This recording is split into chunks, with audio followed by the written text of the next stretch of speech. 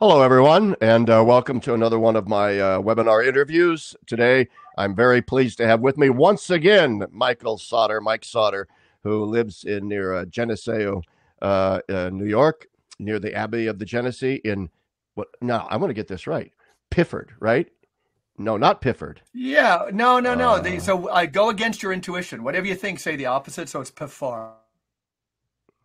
Piffard. Yes, I got it Place wrong name in last upstate time. New York. Yeah. And okay, Piffard. All right. And Mike is a campus minister at New York University on the in Geneseo. And then we also have Michael Martin with us today. Michael Martin might be known to a lot of you. He's written books on Sophiology. He also has a blog. What's the name of your blog, Michael? The Center for Sophiological Studies. That's right, the Center for Sophiological Studies. I apologize. I was super busy this morning, did not get a chance to do my usual bios on people. So Michael Martin also, he's written on Sophiology. He's got a blog. He and Mike Sauter now have a new podcast, and the name of that is what? Regeneration? That's right. The Regeneration Podcast. The Regeneration Podcast, So I encourage, I've listened to it, and it's fantastic. I love it. And it's actually the fact that you guys booted that up and got that going that made me realize I want both of these guys on my show, so I can say before they were super famous, they were on my show. Yeah. So and Mike Martin runs a farm. Runs a mercenary. Well, just remember me when you come into your riches. That's all I want to know. When you become filthy, stinking rich, and you run a farm in Michigan. Is that not? I correct? do. Yeah, that's and right. Where? Go ahead. Well, just 20 minutes ago, I was in the bathroom and I looked out the window and there was my steer outside of the pasture. So we had to go catch him. How did he get out? Somebody left the gate open. Oh, somebody. One of my kids. Well, we moved them from another pasture last night and somebody forgot to shut the gate. Wow. So you have a steer. We, the most ambitious I get with, sort of animal. We have sheep and goats. We just recently have gotten back into the dairy goat business, which is a lot of fun for me because I love goat milk and I love goats. Goats are they're the court jesters of the animal world on any farm. Goats are the goat, right? And so they are. I've never quite understood the biblical hatred for goats because we also have sheep. Sheep are quite stupid. They're as dumb as a 2x4, whereas goats have personality, know their names. Don't you think the goats repeat a sheep's? It has to do with their pupils are kind of square, that they just look a little bit fey, if not demonic. Yeah, and that's always been my thought. Yeah. Well, it's also that they can be mischievous, so maybe I don't know what it's all about. But anyway, enough of that. I used to bring brief story. I had two goats that were at my home, and I would bring them into the campus ministry office maybe twice a year. Therapy goats. Obviously, it was just a moniker slapped on a non-existing reality. But after about 10 years of doing that, I didn't know how many students who had graduated. But yeah. Okay. Mike is freezing up on us. Yeah. Mike's froze up. Yeah, you froze up just a little bit, Mike, but I think you're back now. But so why don't you repeat what you just said? All right. I see you guys. Oh, it's just how I'd bring, just around finals time, I would bring my two goats, Bernice and Adelaide, the office here, and keep them outside, and students would come up and say hi. But I called them the three aunties, even though there was two. And I called them the professional therapy goats, the three aunties. And students it drove them crazy, the 3-2 thing. But then after years, I still hear it now that they'll refer to my therapy goats as if they were professionally certified and trained, some unique purpose. So be careful what you tell young, impressionable college students. Well, it's true, but goats seem singularly well disposed towards, I think, therapy. I love them. I absolutely love them. They are masters of escape. So you better have a good fence, but I love them all the same. Anyway, let's get on to the topic of the day. What really interests me about the Regeneration Podcast and with so much of Michael Martin's work of late is the issue of Sophiology. And I have to admit, I mean, I'm very drawn to Sophiology, but I'm not an expert in Sophiology. I'm a kind of dilettante in it. I've read some Bulgakov, some Louis Bouillet, uh, and some essays here and there, some Michael Martin. But I have to admit, I have a rather vague idea in my head as to what Sophiology is. So, Michael, perhaps you could start us off. Mike Martin, I got two mics here. I'll refer to Mike Martin as Michael and Mike Sauter as Mike. So we'll make the distinction. So, Michael, That's the way we do it. Yeah, it works. For the viewers, if you can sort of nutshell, what exactly is Sophiology? Why is it important, especially maybe for today? Well, it's kind of complicated because there are, any one definition you give is insufficient, as you know. Right. But there are different iterations of it. So, first of all, you can say it's based on a kind of intuition of the wisdom of God, of Sophia, in creation, and that's something you see in modern iterations. It started with Jakob Böhme, the German mystic in the 16th, 17th centuries, and he had kind of unique insights about the Sophia of Proverbs and her relationship to the Virgin Mary, and he interpreted the Virgin Mary as the incarnation of Sophia, much as Jesus Right. is the incarnation of the Christ, right? So that's one intuition, and there is some, I don't know if we could say evidence, but there is some discussion. I don't know if you're familiar with Margaret Barker's work, Right. when she talks about the presence of the divine feminine in First Temple Judaism. Though it's kind of speculative, it's very interesting, and it points out to like I mentioned, Proverbs 8 in particular, but also in the Book of Wisdom and the Book of Sirach, which were both composed in North Africa by Jews in exile. That there seems to have been what we call a Chokmah or wisdom tradition, at least kind of a sidebar anyway from mainstream Judaism, but definitely a part of it in a way. So there's that. There's also the kind of Russian version you were talking about with Bulgakov, which started with actually Vladimir Soloviev, and Bulgakov picked it up. So did, to a certain degree, Nikolai Berdyaev and also Pavel Florensky. And then from then it went to Bouillet, because Bouillet knew Bulgakov, and in his book, The Throne of Wisdom, which is a fantastic book, is basically a Catholic iteration of Bulgakov in a way. So there's that kind of philosophical, theological stream, you could say, that's kind of Russian, and then it filters from the Russians into Catholic theology, where you see it as Bouillet, as you mentioned, but you also see it in Teilhard de Chardin, Right. in his kind of beautiful prose poem, The Divine Feminine. I think that's what it's called. But also you see it in Thomas Merton to a degree. Yeah. And I think it's very present in Von Balthasar, your guy. Oh, sure is.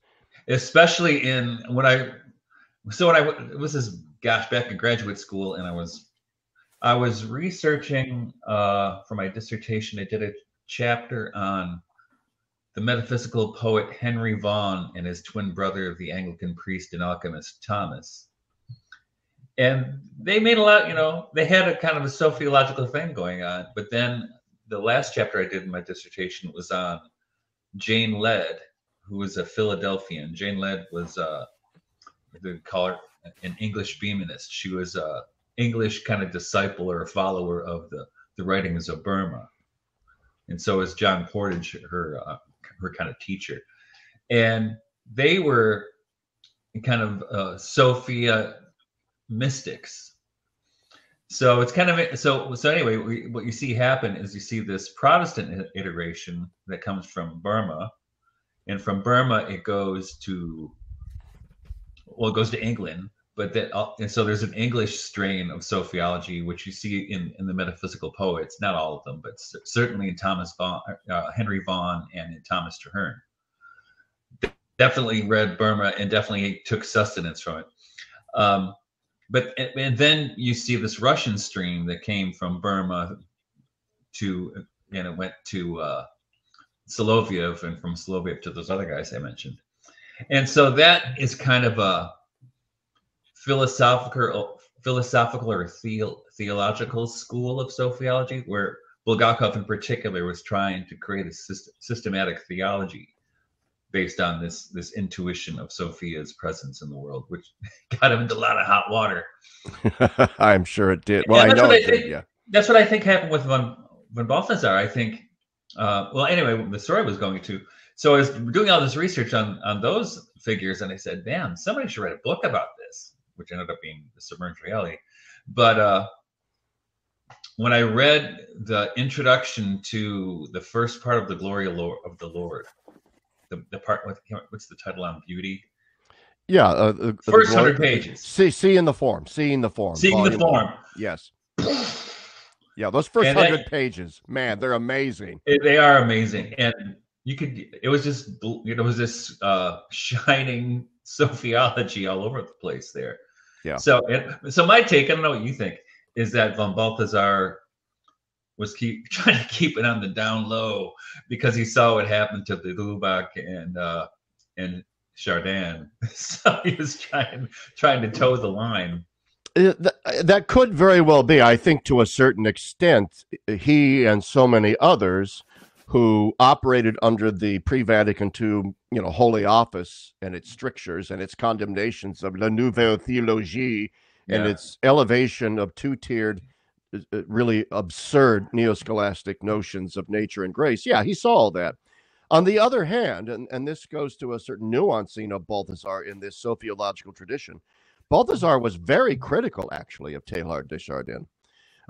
This was one area where he and his friend de Lubac differed sharply, because de Lubac was a big supporter of Teilhard de Chardin. Mm-hmm. But Balthasar had some very caustic, almost polemical things to say about Teilhard, because he believed that Teilhard's sophiology, embedded within an evolutionary context, I think Balthasar thought it was stressing too much the path of immanence and not enough the path of an eruption, an eschatological eruption of God, mm-hmm. From the transcendent side into time and space. And I think he thought Teilhard's evolutionism created a too seamless path from alpha to omega without the rupture that is the cross, without that Christic moment that is the cross. Mm-hmm. Now, I don't know if that's fair to Teilhard. All I'm saying is that's Balthasar's critique of him. I think it's a fair critique. I mean, you can definitely see that in Teilhard. Yeah, but on the other hand, Surnaturel, right, by de Lubac, it's a very different take on things, and I think that's maybe why de Lubac defended Teilhard. Not as much as that he was always right, but that he deserved a hearing. Yeah, I think that's correct. I think that's absolutely correct. And that and that's why I look at those. Go ahead. Yeah, I was just. It was just to say, be the even reading, say, Tomberg on those guys, specifically Teilhard. There's an admiration, I think, that we need in the church for spiritual explorers. And I'm glad they did what they did. But as my friend Michael was saying, I have some reservations on Teilhard's project too. But de Lubac, probably having been, on the, he would have definitely had some solidarity with Teilhard. But again, I'm always trying to put out in my own writings, just like during this time, Sophiology stands against scientism for sure, and we'll go into that.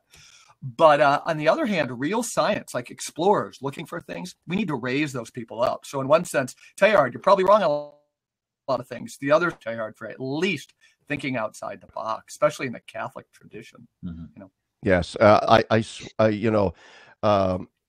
think, Mike, that's very important. We could really go off on a tangent here, and maybe a future interview, and discuss the many, many ways in which the pre-Vatican II Church erred, and erred greatly in its approach to precisely that kind of creativity of thought, that creative fidelity.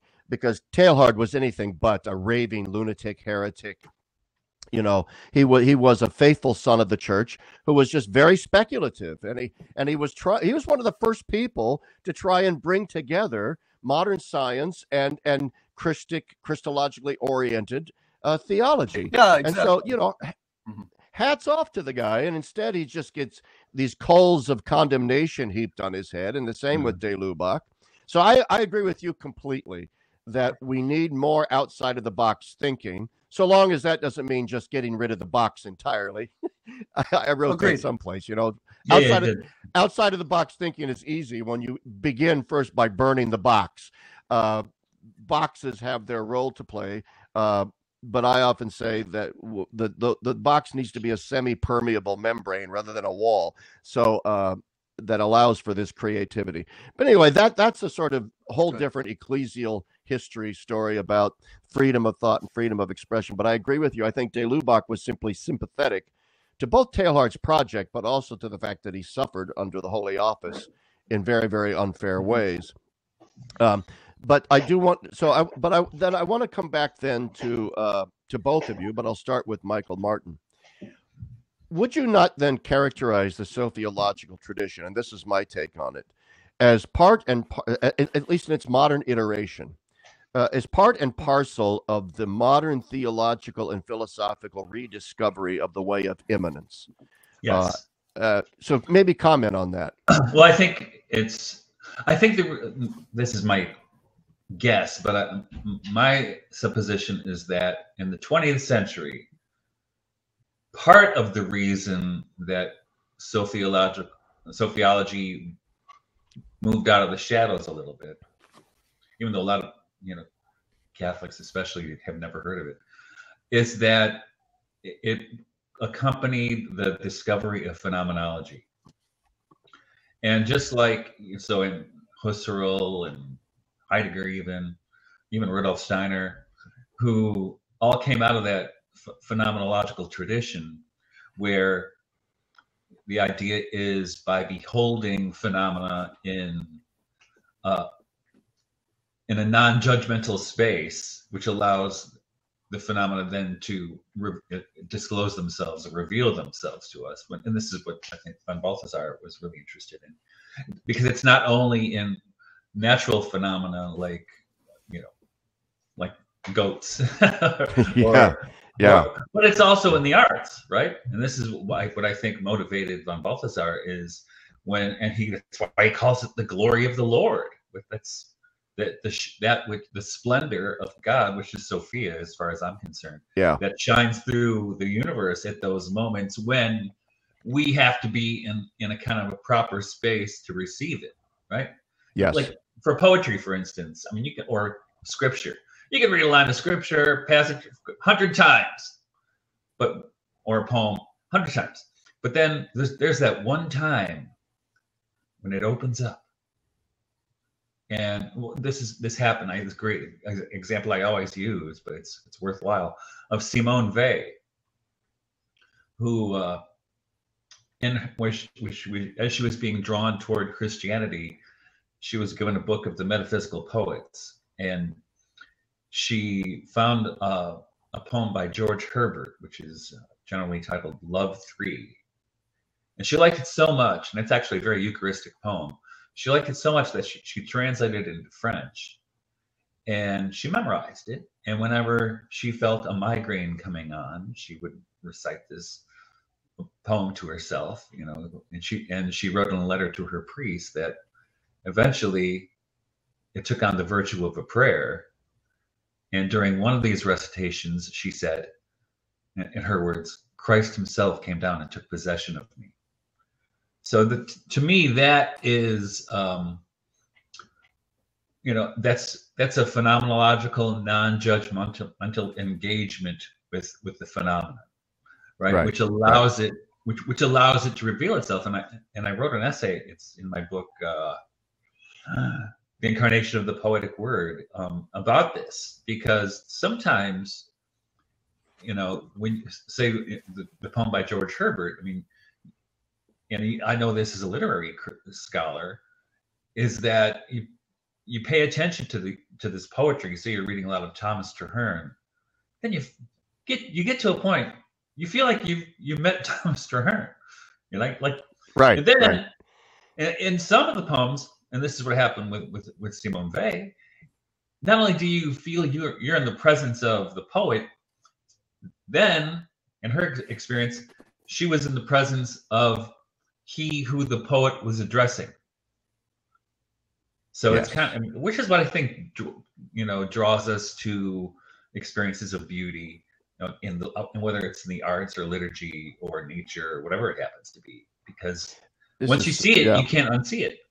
This is so true. And I'm going to get Mike Sauter's take on this in a second. But what you said about, how you can read something over and over and then it suddenly strikes you for the first time. I think we've all had that experience. I mean, think of the scriptural line, God sent his son in the fullness of time.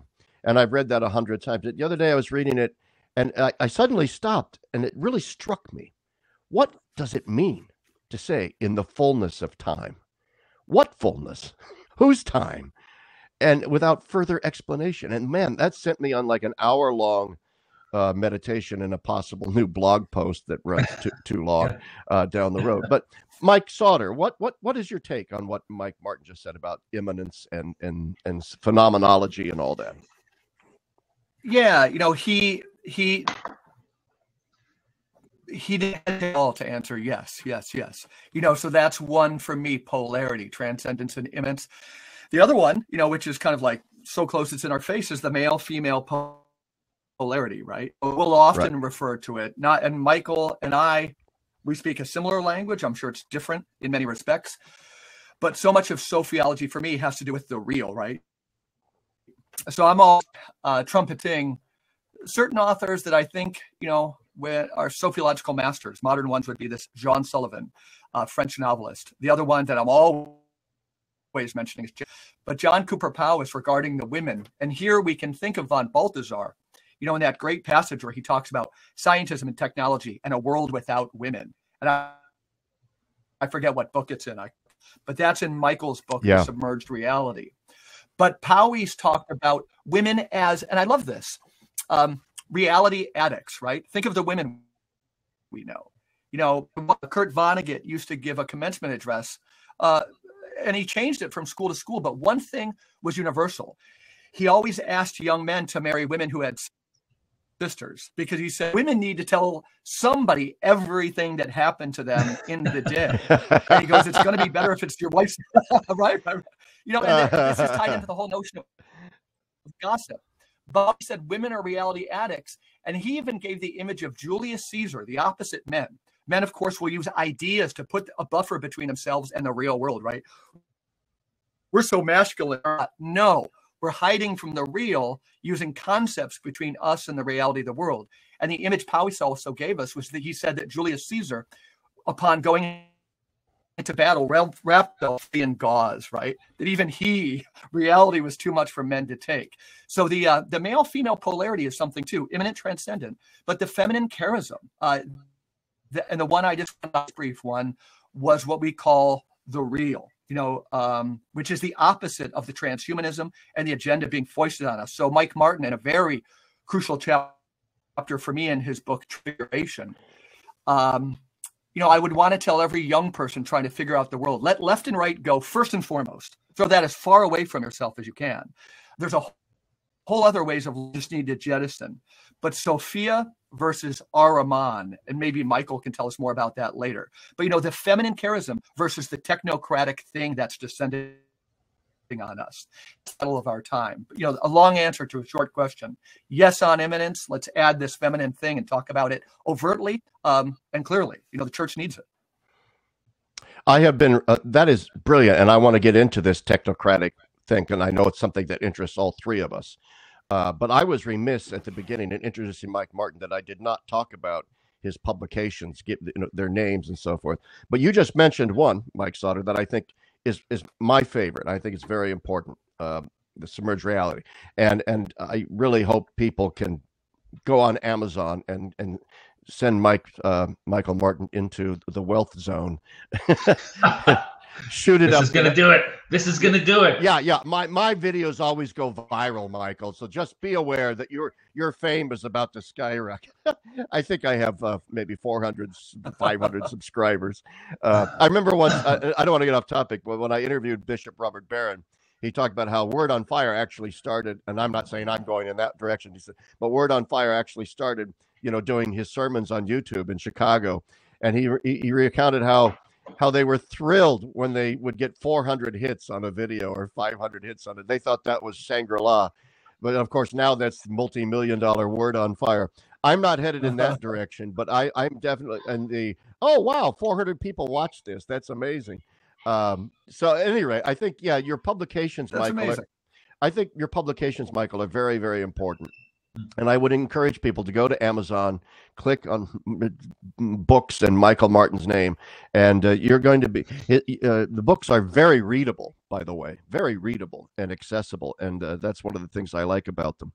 But anyway, let's talk about this technocratic impulse. Oh, they are funny, as is his blog. My blog can be a little funny too at times, although mine has gotten a little less.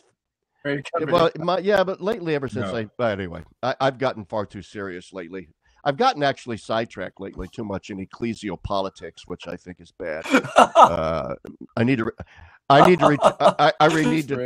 to return to my own Sophiological, theological roots rather than commenting on political things. But anyway, technocracy has. I'm big lately on the thinking of the late Italian philosopher Augusto Del Noce. I don't know how familiar you guys are with Del Noce and his thought, but his claim is that the religion of the modern world is scientism. And he's not the only one to make this claim, but I think he's one of the few people to make it a kind of singular focus, to make it a kind of hermeneutical thread that runs through everything that he writes, hammering home this idea that if you want to understand the modern world, you need to understand its rejection of spiritual things. And it's therefore the rejection of both the way of transcendence and immanence in favor of simple scientism and technocracy as the only meaningful things in our existence. So this time I'm going to begin with Mike Sauter. Mike, do you think that is correct? Do you think Del Noce is correct in that regard, or would you like to nuance that a little? 50% a little bit. Another person, and so we can bring in the name, who we didn't mention was Thomas Merton, one of the best books on Merton that I've read. It's on Sophia. Sophia's interest in his Merton's interest late in his life in Sophia, the great poem Hagia Sophia. Yeah. Merton was reading all of these Russian Silver Age theologians. But the connection with Merton is that another person who made his full paradigm, this same one that Del Noce did, which ties in William Blake. Kathleen Rain begins a seminal essay on William Blake saying, William Blake put the whole world through the lens of science versus the imagination. Now, that for William Blake, the imagination was another word for Jesus, the imagination. So Blake's whole corpus, and Thomas Merton, of course, did, I guess, his master's thesis, is quite conversant with Blake, which I think is, even an unexplored enough part of Thomas Merton. How many people make it their full-time jobs to go into Merton's writing? But the Genesee, we need more of this. But it's what makes Merton so relevant when he's so easily brought down into a bland kind of a leftism in the church. He's so reduced. But yes. Not only is it the paradigm of Del Noce, it's the paradigm of Blake, who we need so much. Again, Blake's three antichrists were Newton, Locke, and the God. It's very nuanced what he does, but Eurism, which could be short for your reason, which I'm going to say, one of the best books I've read recently was this guy who wrote a book called William Blake in the Left Hemisphere. I'm forgetting his name, but a brilliant, brilliant book. But all this stuff is related, this analytical mind. And the Catholic Church is inhabiting this same area, right? Father Isaac at the monastery, who you know, he told a story of B.F. Skinner, how B.F. Skinner's students one time were in a lecture hall, and when B.F. Skinner they wanted to make him lecture, just talk from one side of the auditorium. So when he was from the center, engaged, and when he would move over to the right, they looked more energetic. And by the end of the lecture, he was just on one little precipice of the right side of the stage. So he trained his actions into how to be. But I want to say we're all left-brained, flattened out automatons now. And we better get on this stuff, and we better get it on quickly. So what we have with the Catholic right is on transhumanism and on abortion. They're right, but they're saying it, so many of them, and it's not all of them, they're saying it from the same type of language that the technocracy. So we're Catholics, we're all these flattened out people, and it keeps some sanity with us if we have the right dogma, the right doctrine on these things. Sophiology can move us. I feel it's been true in my own life that when you invest in the real, and the lion's share of your life is in some form of lachrymose power, the great Nobo Daddy in the sky, then our prophetic stance vis-a-vis, say, transhumanism and abortion, it's as natural as breathing, right? Right. It doesn't. So yes to everything. Yep. Yes, I agree. There's a reason, too, why Balthasar did not begin with Kant, as Rahner did, but started instead with Goethe. And he says that explicitly. That was in Rodney Houseair's introduction to Kant Balthasar. Yeah. I mean, he says it explicitly. And that says the whole world, right? Kant is right, and Rahnerian, and von Balthasar is the Goethean. That says so much. So many people always want to know, what was this falling out with you and Rahner? What's the essence of it? And Balthasar got exasperated with the question. He goes, well, it boils down to Kant versus Goethe. And so an interesting question then that I would then propose to both of you, but we'll go down to Michael Martin, is, can you formulate, well, obviously you can, and this would be part of Del Noce's critique. We made a choice to fashion science in a particular direction, in this Baconian power, technocratic, manipulative direction, reductionistic, scientistic. Exploitive, mechanistic, dominating, rapacious, all these things. Could we have developed science out of Goethe instead of Newton? That's actually the opening chapter of my book, Transfiguration. It's about that exactly. Yeah. Yes. That I think had we followed Goethe and not Newton, we'd be in a much different place, because his starting place with phenomena is in reverence, not in exploitation. And in fact, he called the Newtonian paradigm the mechanical and empirical dogmatic torture chamber, because it submits phenomena to torture. And if you read so many of those, because my expertise in literature is the 17th century, so you read a lot of polemical religious tracts, but you also get immersed in the scientific revolution of the time. And Bacon and Descartes, they all speak in these terms of torturing nature to make her reveal her secrets, right? Which was anathema to Goethe the poet as well as the scientist. So yeah, I think if we would have taken that approach, boy, you imagine how different our understanding of the world would be, because we're all conditioned by the scientific, even this, the dumb science classes we take in elementary school and high school, which give you the conclusion and give you and tell you the process to come to that conclusion. I mean, come on. Yeah. That's not science. And Goethe emphasized the organismic whole, which is one of the things I think that attracted Balthasar to him, of course: form, splendor, the whole, das Ganz im Fragment, the whole in the fragment, rather than taking das Ganz and reducing it to the fragment. But my question would be then this: one of the accusations that is often leveled against me, and perhaps against both of you as well, is that, and now wait a minute, guys, it's all well and good. You guys are all these theology, farmer, poetry type dudes, all into wisdom, Sophiology, all your squishiness. But the fact of the matter is, The fact of the matter is modern science works.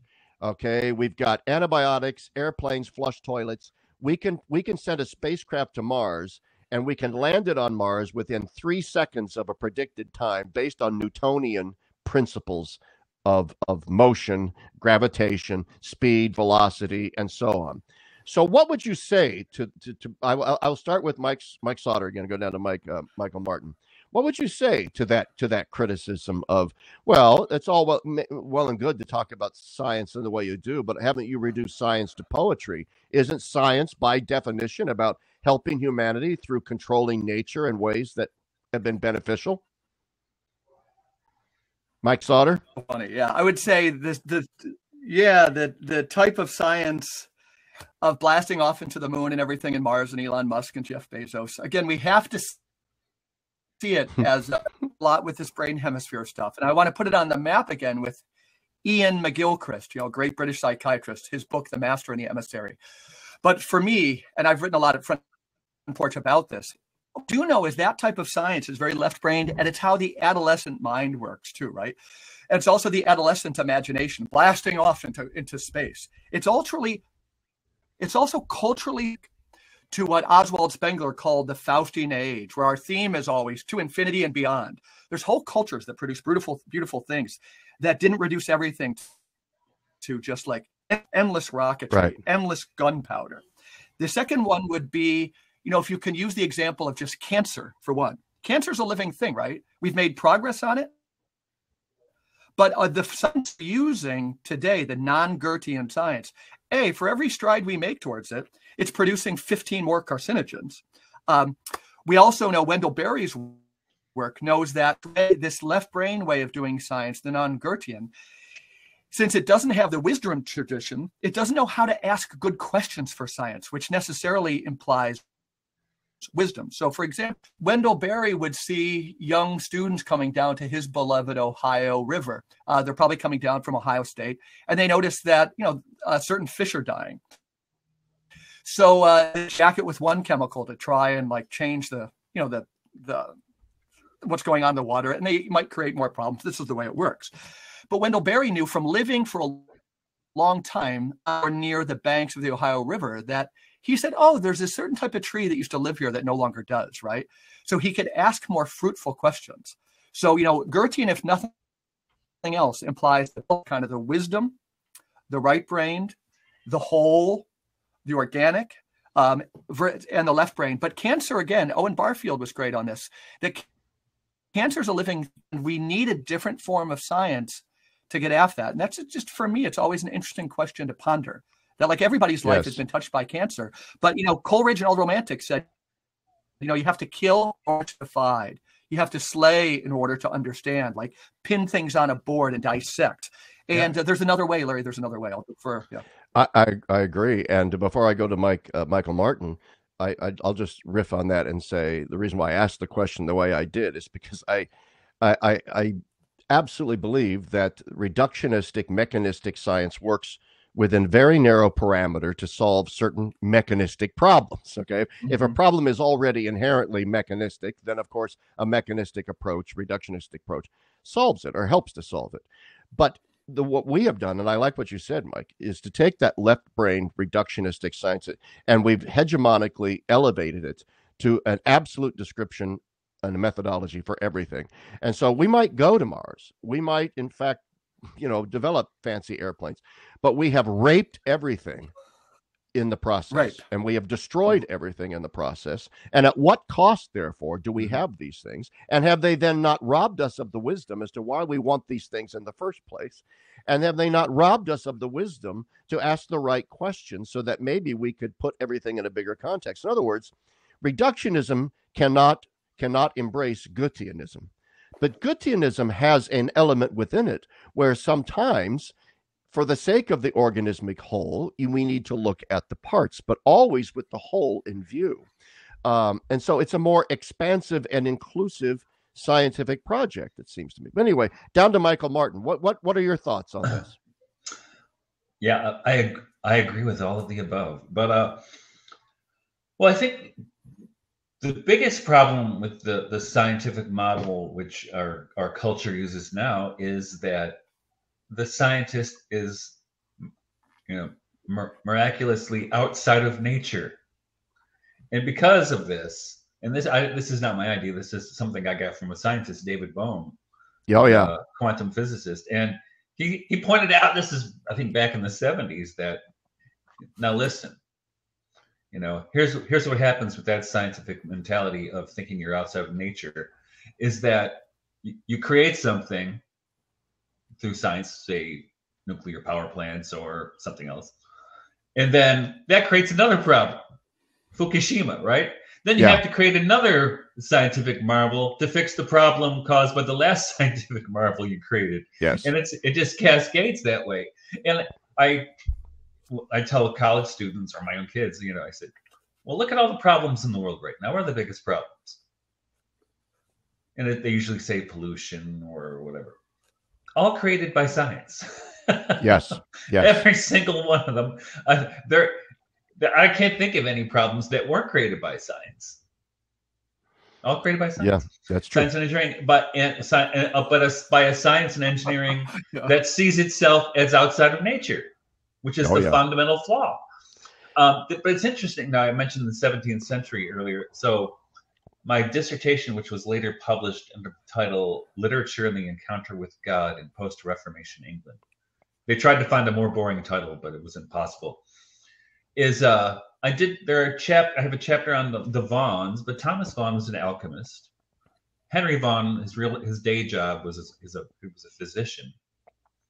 I did a chapter on Sir Kenelm Digby, who was a kind of Renaissance man, swashbuckler scientist. He was one of the first people in the Royal Academy.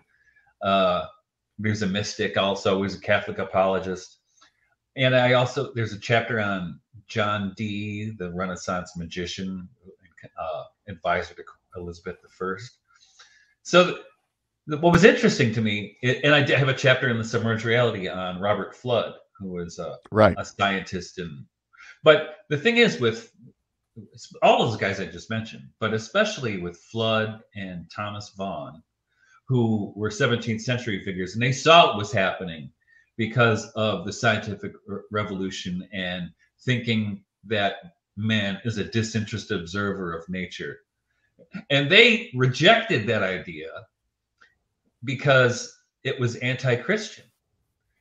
They still maintain the idea of the macrocosm and its relationship to the microcosm, right? Which is, I think, talk about a healthy relationship. And this is what David Bohm goes back to later, when his idea of implicate order, that the whole is implied in the parts and the parts are implied in the whole. I mean, what a healthy paradigm that is. So I always wondered, what would have happened even though those guys were wrong about a lot of things, but so was Robert Boyle, right? What would have happened? So was Copernicus. All those guys were wrong about a lot of things. What would have happened if that holistic model in the 17th century had been the prevailing model? And then I agree. As we move through history, of all the research funding went into that rather than into the empirical dogmatic torture chamber. I agree. That we have now. David Bohm, I think, is very interesting. I've read him. I read him after I was at a Communio conference at the JP2 Institute in Washington, because David L. Schindler, the elder Schindler, has been a long proponent and advocate of David Bohm's physics as having tremendous significance for the modern world, especially in that distinction he makes between the implicate and the explicate order, which is very Balthasarian in its own way, which has always caused me to wonder, and then I'm going to get back to Mike Sauter and stuff, always caused me to wonder, we spend billions and billions of dollars, right, on building these super colliders like the Hadron Collider, so that we can discover ever smaller particles that make up the atomic entity. And so suddenly they announced, 3 or 4 years ago, hey, we discovered the theoretical particle Higgs boson is real. We've discovered this fundamental building block of the material world. And guess what? it meant nothing. Has it revolutionized our understanding of the universe? Has it revolutionized our understanding even of particle physics? No. It's like, okay, we spent $80 billion building this collider and we discovered the Higgs boson. Now what do we do? And it makes me wonder if it isn't just a monumental, it isn't a temple to our stupidity to build these gigantic colliders, to try and break nature down into its finer parts when we have had the whole staring us in the face. We're always reading about, well, there's a crisis in the current rating model of physics. We're not certain now that the standard model even works anymore. And yet we're spending still, going back, Mike Sauter, about your thing about cancer, and we're not asking the right questions, right? Are we not, when we're pouring billions and billions and billions of dollars into cancer research, now we've spent billions of dollars on these colliders, and maybe all of it is kind of all wrong-headed and, asking the wrong question. Anyway, Mike, go, Mike Sauter.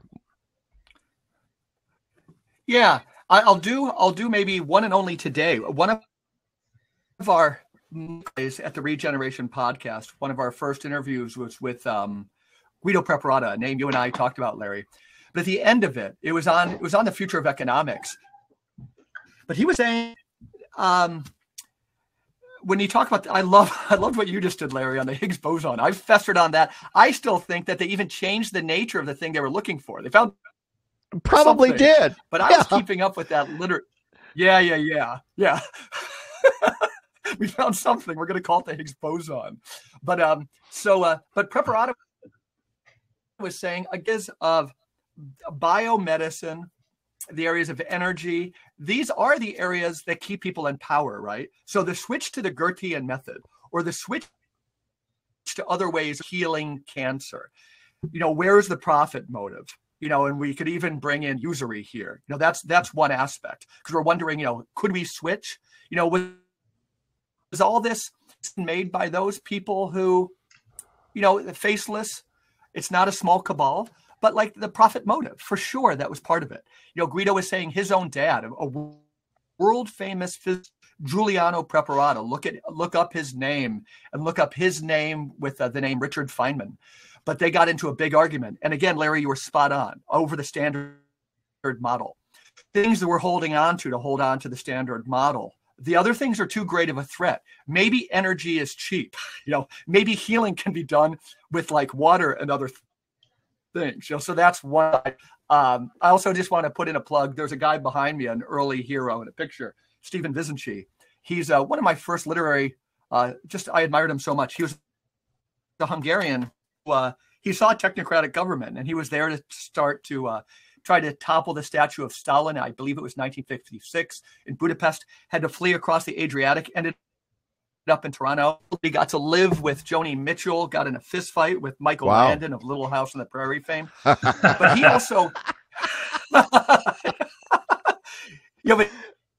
he wrote these things that were like, these things like in the Middle Ages, they didn't have potatoes, but maybe they didn't have suicide. I don't know how much of those are true, but he would say that he could really hit on that way. But he also gave me, he said, heavens, they are MFers, right? When you called it rape, that when we think of some scientists, I love to think of scientists in the way that we're trying to single out scientists, but the rape of nature and so forth.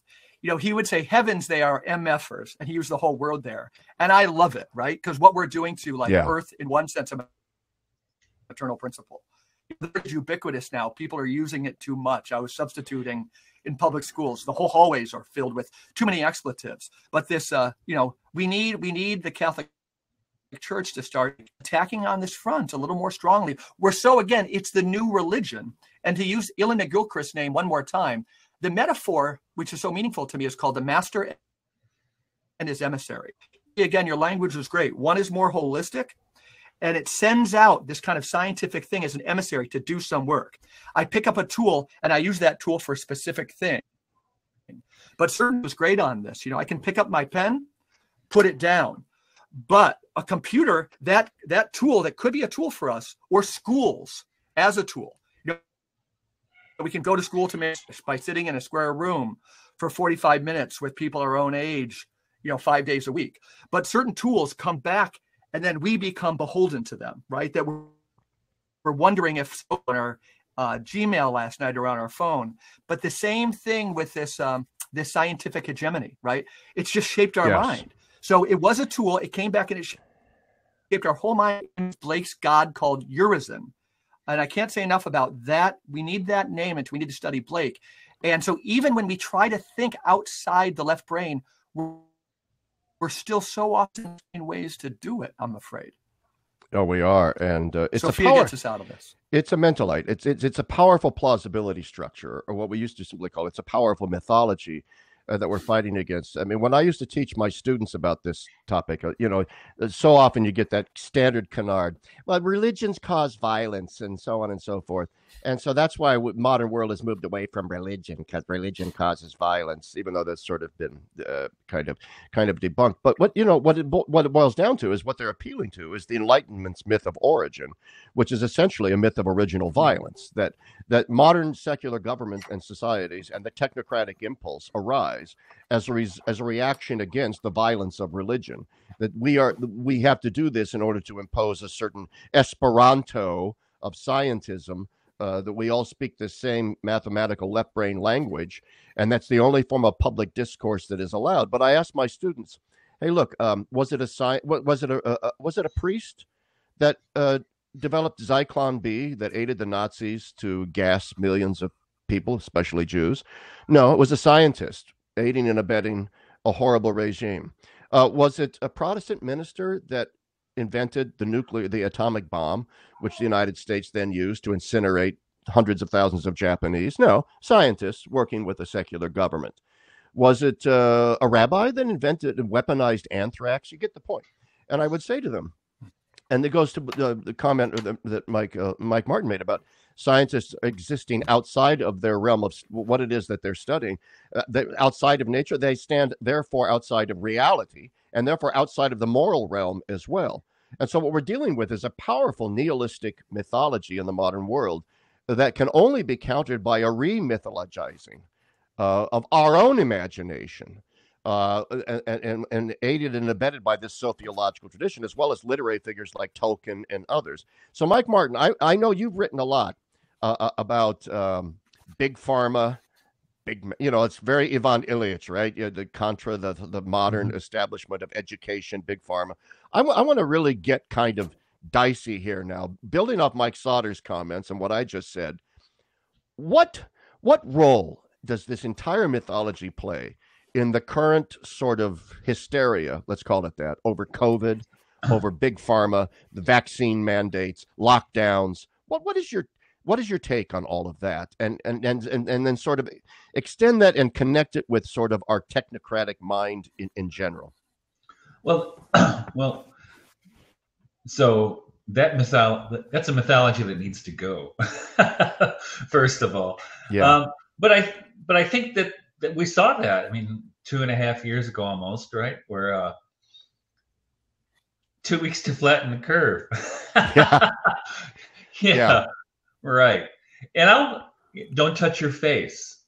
The scientists said so. And we've seen how many times. Now, I knew they were wrong then. And they've proved themselves wrong. I mean, right, lately you've been seeing these recirculated news clips from a year ago from the CDC and Anthony Fauci and people like this who are saying if you take the vaccines, you won't get COVID. Which is a joke, right? But we knew it wasn't true then.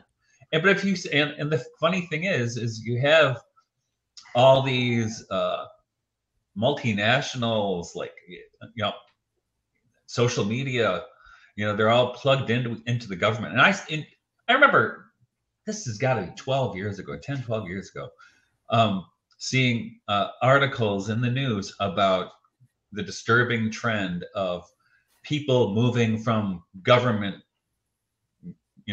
positions into Facebook. Yeah. Like, who couldn't figure out what was going on with that? And that's exactly what it's become, right? And so you have that whole technocratic paradigm, which unfortunately still, I know a lot of people who just have bought it hook, line, and sinker, right? So you have that, but I think some people are starting to wait a second, this is dumb. We can't keep. And so, and I wrote about this in Transfiguration, which I think came out in 2017, 2018, where I saw it coming, and I knew that the world that we've been pretending to live in is unsustainable, right? This is unsustainable. I think the bad guys know it's unsustainable too, which is why I think they're in a hurry to get to the end game. But the only antidote, as far as I'm concerned, is, you can call it Sophiology if you want. It doesn't have to be called that, but a relationship to the real, as Mike has been talking about, that, and which in the relationship to the real is a holistic relationship to nature. And that's why I became a farmer, but also more of an authentic relationship to community and conviviality, which I think that is the only way to get past this. I mean, Mike and I often in our podcast use the example of the Amish, because we both live in areas where there are a lot of Amish, and they have it down. I mean, they have their relationship to the community, to human flourishing, to the land. The Bruderhof, yeah. Yeah, it's very solid, very, and very human. It's very, very human. And that's why they don't want to participate in the fake world that we're participating in. They don't like it because they see it's madness, right?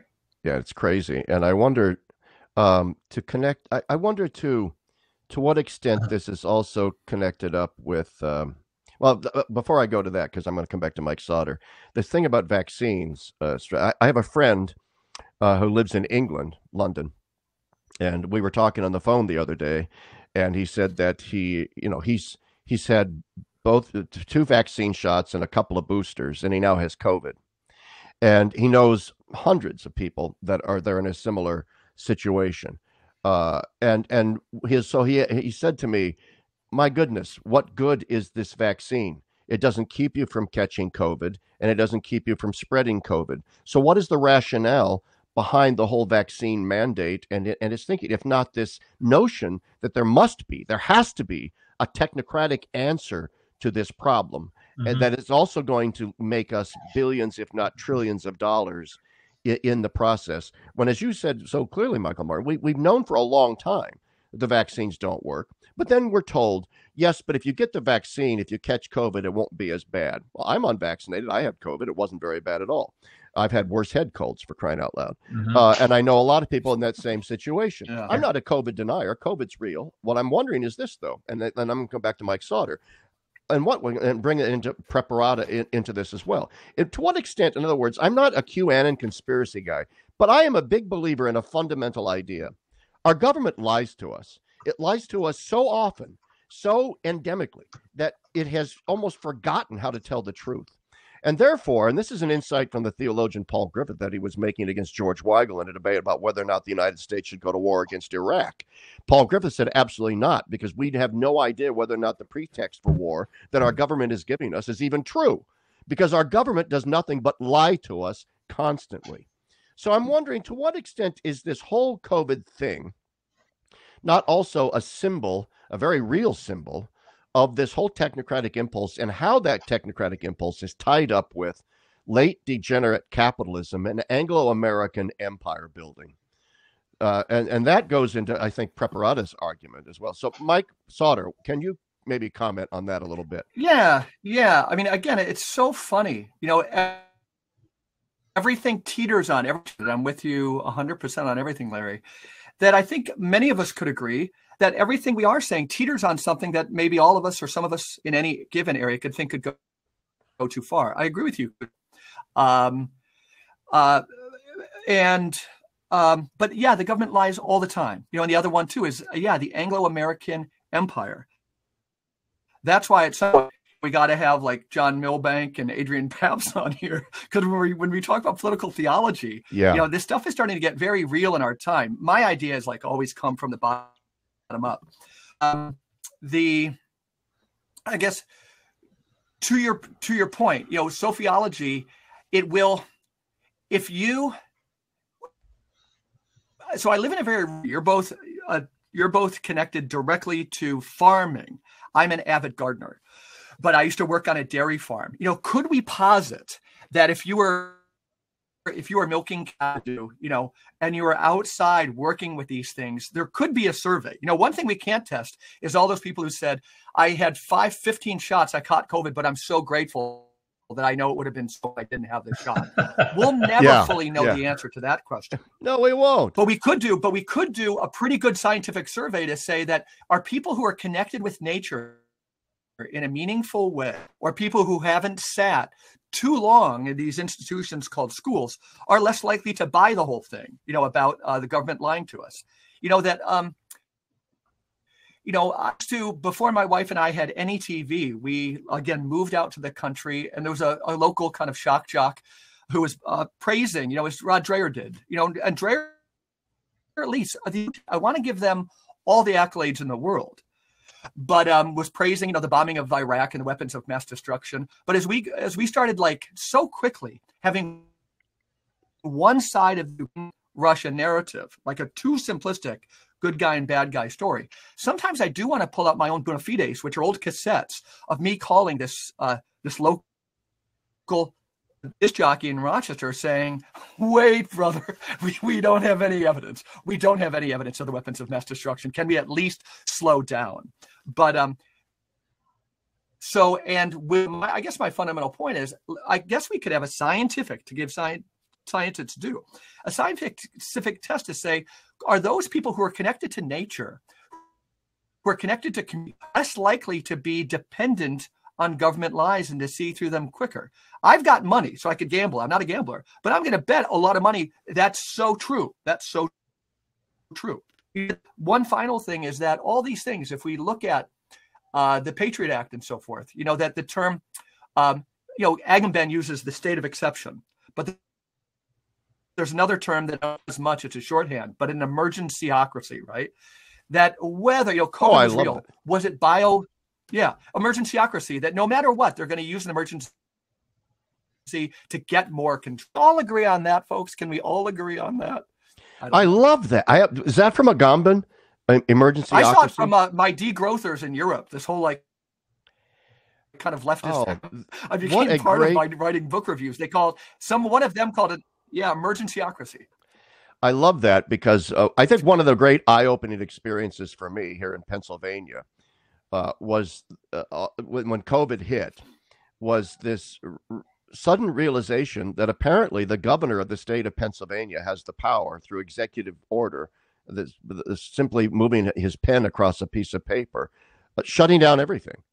I never, you know, all in the name of an exigent circumstance, a medical emergency. So now all of a sudden, based on some legislation buried decades ago that gave the governor these powers of executive decision, whole businesses, whole schools, churches, places of worship, everything except Walmart and maybe abortion clinics are closed down, shut down. He even shut down the state liquor stores, which really drove me nuts. But you know.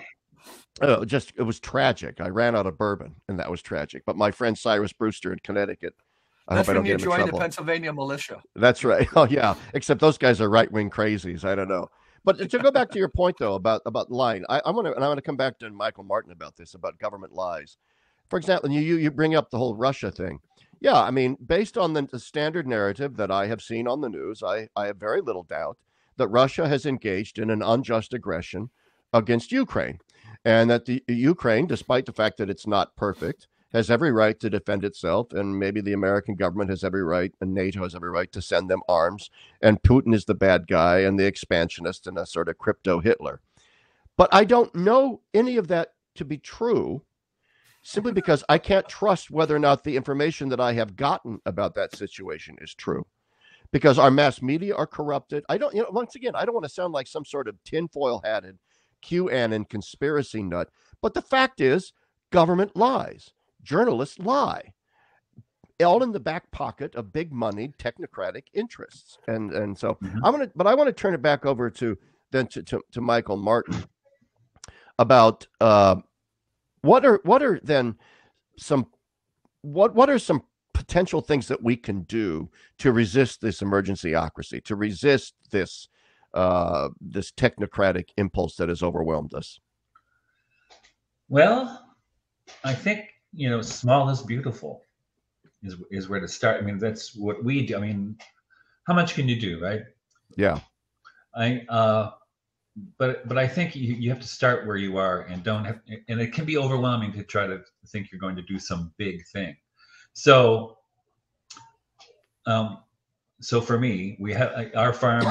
We do a CSA, right? Community supported agriculture. So that gets people into connection with the farmer and where their food's coming from, and so that's very simple. But also, we have done a real we make a real effort to celebrate the Christian festivals in as convivial a way as possible here on the farm. So one of our big ones is Michaelmas.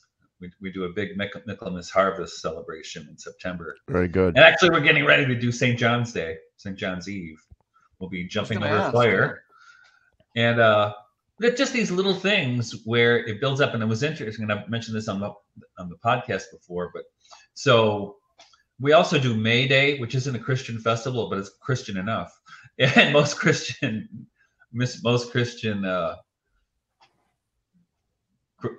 in European history celebrate it every year, the first day of May. So we do that, and we have a May pole dance. Kids come, a lot of fun. I mean, it's so much fun. But the interesting thing is that so when COVID hit, and everything was shut down by government decree and by governors. Our governor here in Michigan was the same as yours in Pennsylvania, shut all these businesses, right?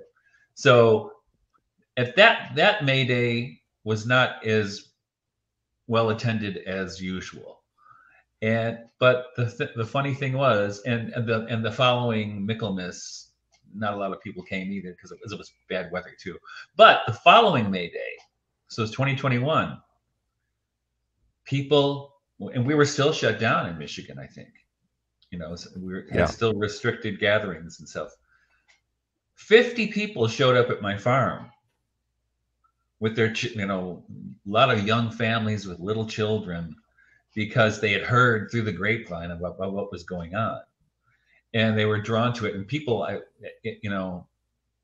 so we have we had to do the maypole dance, and then we have a potluck, and during the potluck, people were coming up to me and said, "Man, we have been waiting for this. We've been looking for this because this feels we feel like we're human again." Right. And that was a big, I think, and this is one of the things so many people didn't attend to over the course of this bizarre response to this virus, is that the first thing to go was being human. And what is the most human experience but to see a person face to face? Yes. I had some students this last semester. I teach part-time at a local liberal arts college. I had a couple students, even though the college did not have a mask law the whole year, which was, God bless them for that. I had a couple students who didn't not wear a mask the whole second semester. And I don't know what they look like. And it's such a weird thing to be a professor. And they're not huge classes, maybe 14, 15 people, to not know what your students look like. So how do we experience one another? And what happened, so the year before that, there was a mask requirement. And usually by the third week of class, I know everybody's name. I never learned anybody's name that semester. Right. I was always going off my book there, right? But that's chilling if you think about it, and that has been a normal experience. I mean, and think about little children who've only had that experience of other people. Yes, it's inhuman, and I think part and parcel with all that stuff, we had. 2020, all those crazy, insane riots all over the country, right? Where stores are ransacked, government buildings are attacked. Nobody talks about it, right? We act like it didn't happen. Yeah. And then accompanying that, and I knew it would happen once the Democrats got back into power. Then you have the trans thing going to hyperdrive. And I was while you were talking earlier, and just lately, I've been thinking in the 17th century in England during the Civil War, and even if you go from the Reformation to the Civil War, it was basically moving things away from a convivial kind of Catholic small n and capital C experience of the world to a more top-down experience of the world. It made it even worse when the Puritans came into power, and we have Puritans in power right now, right? They just don't go to church. Yeah. So around that time there was a great ballad called "The World Turned Upside Down."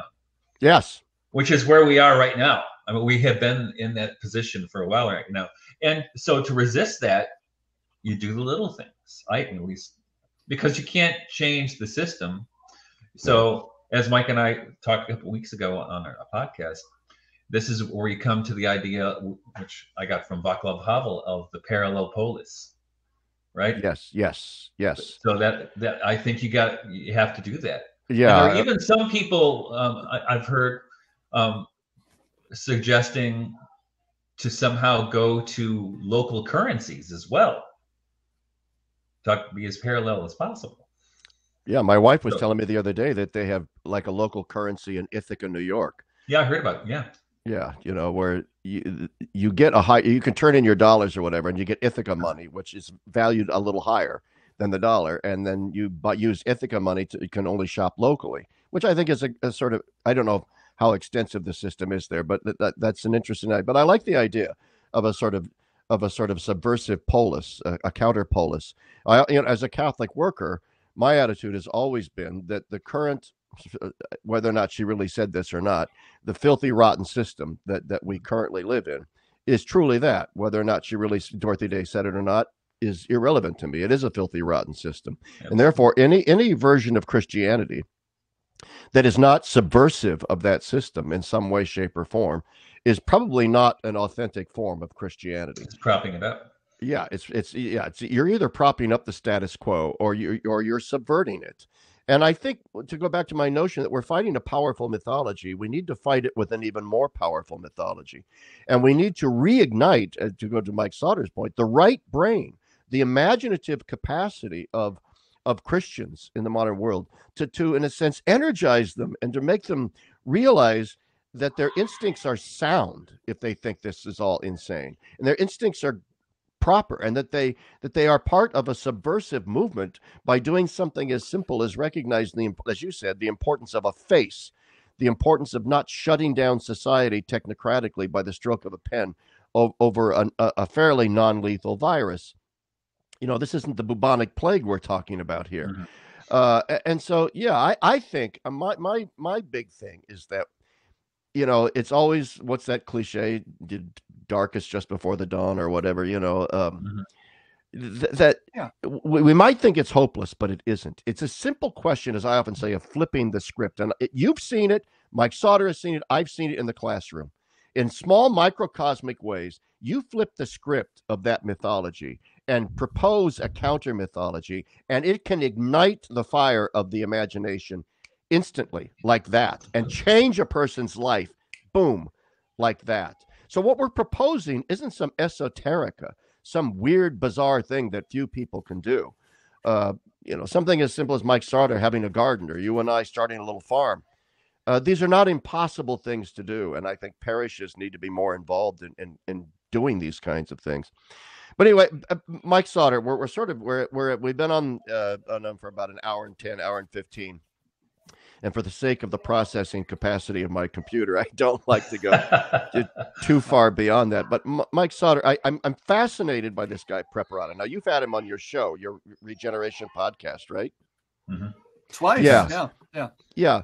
So what is Preparata's sort of take on everything with regard, we've been talking about today, with regard to Sophiology, the path of immanence, the implicate and explicate order of Bohm, the reconstruction of the feminine aspect and the right-brained aspect of our society, about the importance of confronting reality as it is, and the powerful mythology we face.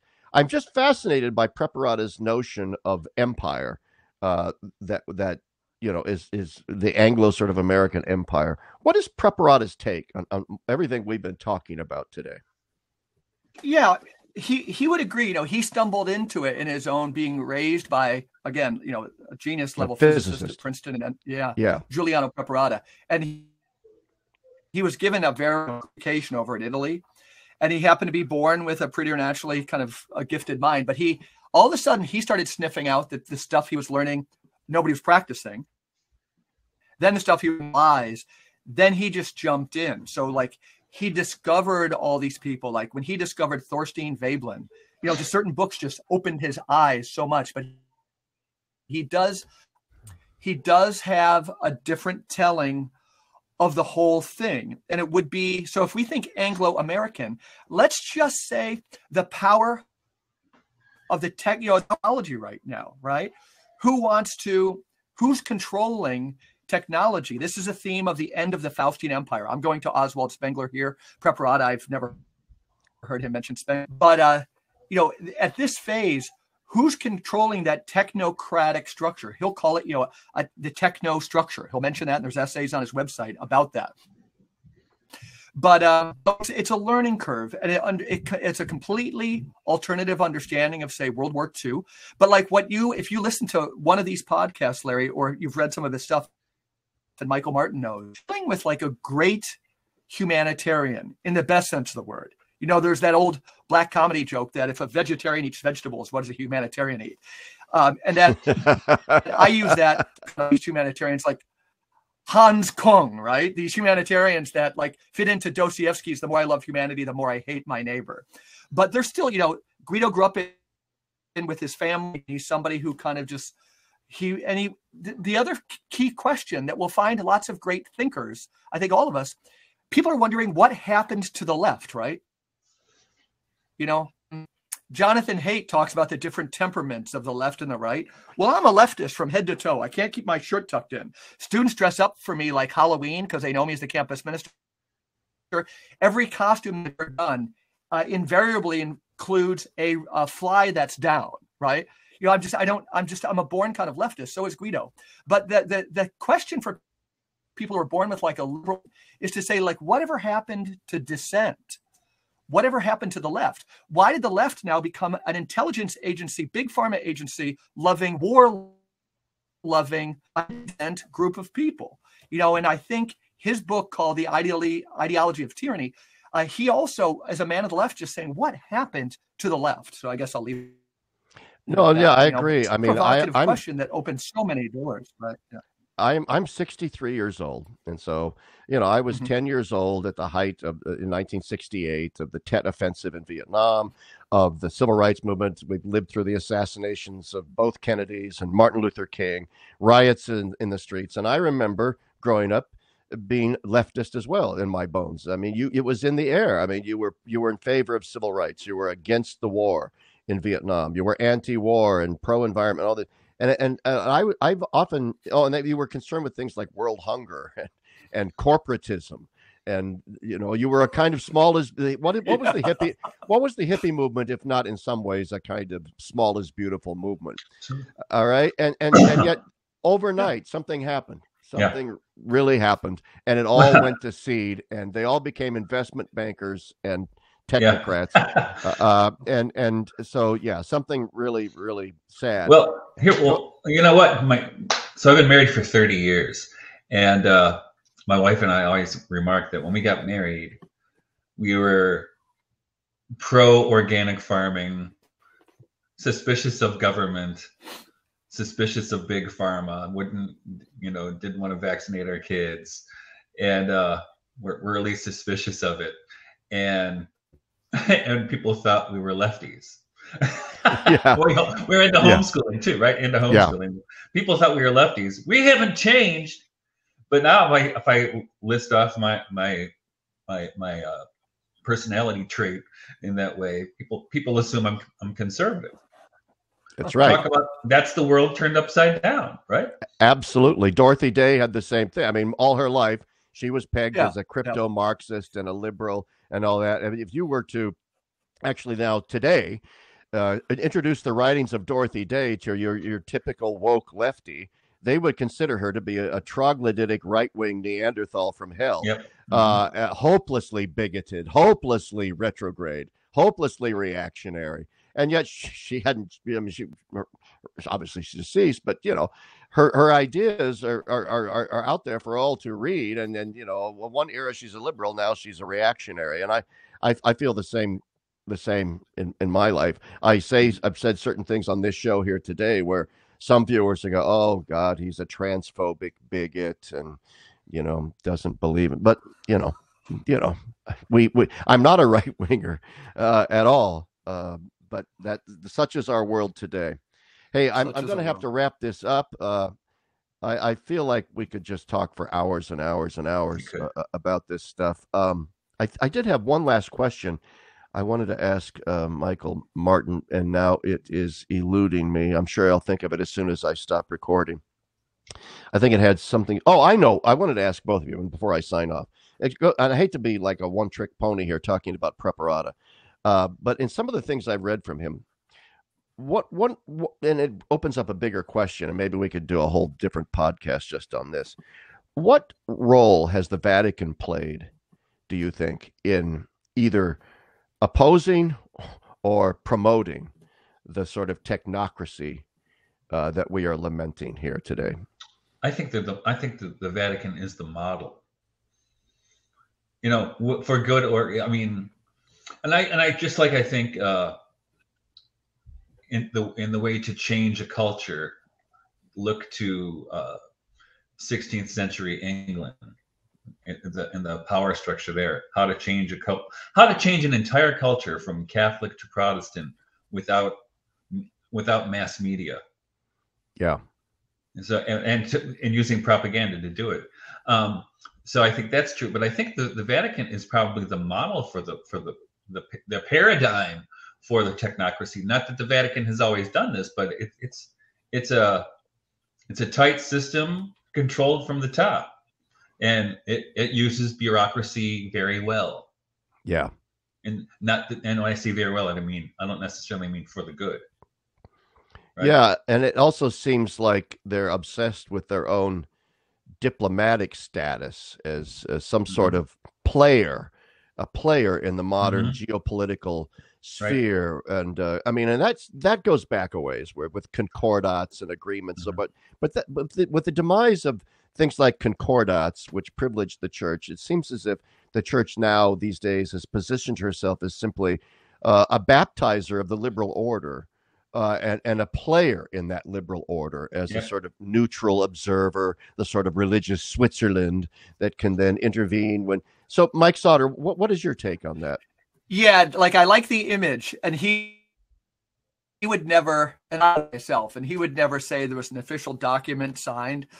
But the notion that the church has in some way now fully agreed to be like the Catholic Charities wing, the Caritas wing of the order, right? That they can try and help clean up Ebola in Africa. They're willing just to be, so I used to run a parish. And then when I worked in a downtown parish, we had in the downtown parish, we had nobody coming to church, but we were so glad we had a soup kitchen. Soup kitchen's good, but that's kind of where we are. I don't think the Vatican gets around the big questions, but like we can help get food to places. We can be conduits to get the rice that's trapped or the wheat that's trapped in Ukraine to Africa. Go ahead. Hey, now correct me if I'm wrong. Didn't Guido say one time when we were talking to him, and not this is a while ago, that, and it was a brilliant observation, that basically the agreement between the powers in the Vatican is, okay, you do this stuff and we'll leave you alone about the child sex abuse. Because that hasn't been in the news for a while, has it? Well, not only has it not been in the news. Well, France, remember, came out with a lot more allegations recently. That had been developed for a long time. But his kind of scientific hypothesis is that when quote unquote the agreement was kind of done, that like the church had tried under Benedict to kind of reassert itself, and now that there's kind of a further capitulation that he could intuit, he said the evidence of this would be, say, you won't see Catholics portrayed as like just backward, cretinous, child molesting cesspools of ignorance any longer from the media. Not the way it was. That that this thing, the Boston Globe stories, true, horrible, but they were kept in abeyance until the Catholic Church was, going to start questioning some of the geopolitical going on. Then the Boston Globe, releases those. But all of a sudden, like the New World Order, this thing had, been able to kind of just batter the church into submission. Finally, there was a submission. In one sense, proof of this submission would see that because we capitulated, you wouldn't see as much. Philip Jenkins called that book, Catholicism, the Last Acceptable. You might not see this kind of like holding up the Catholic Church and all those people as the emblematic, backward, homophobic everything that it was. So that's attestable, again, scientific.